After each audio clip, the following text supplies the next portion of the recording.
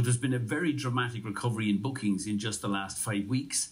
If that continues, and we think it will through into the remainder of June, July, then we think, we're on track, certainly to hit the lower end of our current guidance, which is full year traffic of between 80 to 120 million.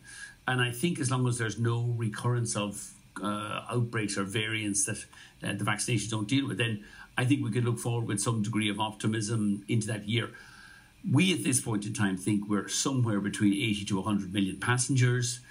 The likely outturn, subject to yields, obviously, is that we're looking at something between a very small loss and break even for the next 12 months. But there's a lot of moving parts and there's a lot of uncertainty. And most of the uncertainty revolves around the timing of the recovery and the fares that people will pay into the key kind of June, July, August, September travel period.